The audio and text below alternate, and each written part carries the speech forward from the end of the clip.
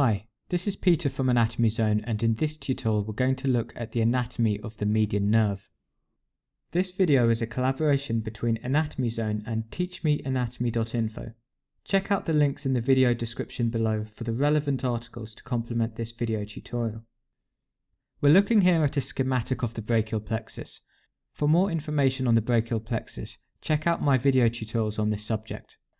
Just to briefly recap, the brachial plexus originates from spinal nerve roots C5 to T1, and it consists of roots, trunks, divisions and cords.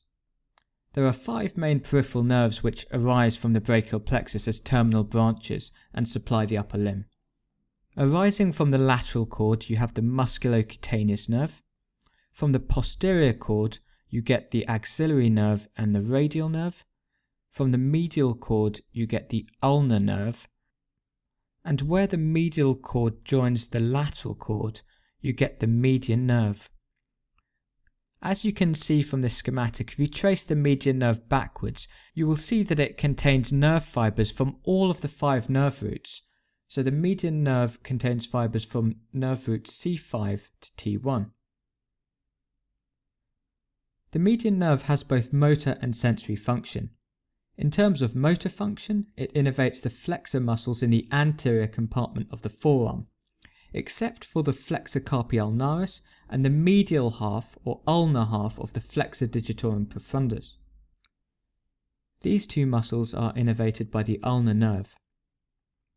Within the hand, the median nerve supplies innervation to the thenar muscles and the lateral 2 lumbricals. In terms of the sensory innervation, the median nerve gives rise to a palmar cutaneous branch which innervates the lateral part of the palm. In this diagram here on the left you can see this patch of skin on the palmar surface laterally which is innervated by the palmar cutaneous branch, and you can also see that there are 3.5 fingers also shaded in the same green colour which are supplied by the digital branches of the median nerve. I've switched over now to a 3D view. What we're looking at here is the median nerve originating from the brachial plexus from the medial and lateral cords. It's not shown very well in this model here, but initially the median nerve sits lateral to the brachial artery, and as it descends further proximally it crosses over to become more medial and sits medial to the brachial artery. I've zoomed out a little bit here and you can see the median nerve descending in the medial aspect of the arm alongside the brachial artery. It then enters the elbow at the cubital fossa and passes into the anterior compartment of the forearm. I've just moved the model a little bit more distally and we can see a closer view of the median nerve entering via the cubital fossa and entering into the anterior compartment of the forearm. Within the forearm, the median nerve travels between the flexor digitorum profundus muscle and the flexor digitorum superficialis muscle. There are 2 major branches which come off the median nerve in the forearm. Proximally, you've got the anterior interosseous nerve, and distally you've got the palmar cutaneous nerve. The anterior interosseous nerve supplies the deep flexor muscles of the anterior compartment of the arm. These muscles include the flexor pollicis longus, the pronator quadratus, and the lateral half of the flexor digitorum profundus muscle. The medial half or ulnar half of this muscle is innervated by the ulnar nerve. The median nerve directly innervates the muscles in the superficial and intermediate layers. In the superficial layer, it provides innervation to the pronator teres, the flexor carpi radialis, and the palmaris longus. The flexor carpi ulnaris muscle is innervated by the ulnar nerve. So essentially what you need to know is that the median nerve supplies all the muscles of the anterior compartment of the forearm except the medial half of the flexor digitorum profundus and the flexor carpi ulnaris, which are innervated by the ulnar nerve. Now moving to a more distal view of the hand and the wrist, the second nerve which arises in the forearm from the median nerve is the palmar cutaneous nerve. You can see this here highlighted in green, and it passes over the flexor retinaculum. This nerve innervates the skin of the lateral palm. I've just made the flexor retinaculum transparent, and you can see the median nerve passing underneath the flexor retinaculum within the carpal tunnel. Within the carpal tunnel, the median nerve can get compressed, causing carpal tunnel syndrome.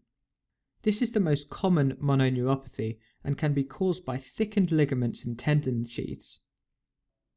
There are several medical causes for carpal tunnel syndrome, but it's most commonly idiopathic. At its most extreme, when untreated, carpal tunnel syndrome can cause weakness and atrophy of the thenar muscles. In addition, you get numbness, tingling, and sensory changes in the distribution of the median nerve, affecting the lateral 3.5 digits. Because the palmar cutaneous branch of the median nerve passes over the flexor retinaculum, you get sparing of the sensation to the lateral aspect of the palm in carpal tunnel syndrome. The median nerve then enters the hand after passing through the carpal tunnel and divides into a recurrent branch, which you can see highlighted in blue, and it also divides into common palmar digital branches. The recurrent branch, which you can see in light blue here, innervates the thenar muscles. You can see the recurrent branch here supplying the flexor pollicis brevis and the abductor pollicis brevis. It also passes between these two muscles to supply the opponens pollicis. The palmar digital branches supply the lateral 2 lumbricals of the hand, which you can see here.